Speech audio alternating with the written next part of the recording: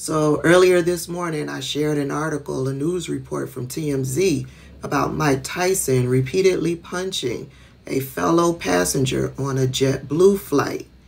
Mike Tyson has come out with a statement, and so has his reps. According to TMZ, Mike Tyson says the man he punched repeatedly on a plane was not only harassing him, but also threw a water bottle at him before the flight.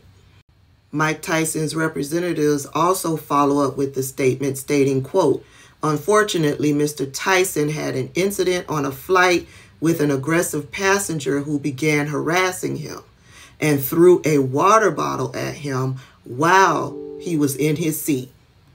Well, now this changes everything now, doesn't it?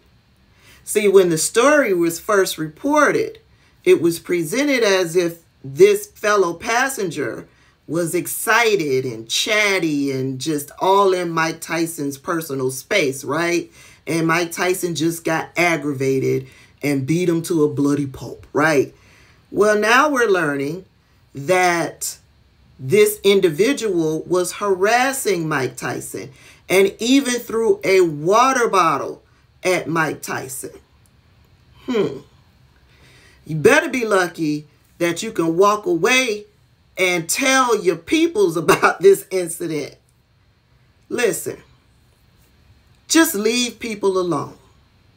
Just leave people alone, especially when you're coming up against Iron Mike Tyson.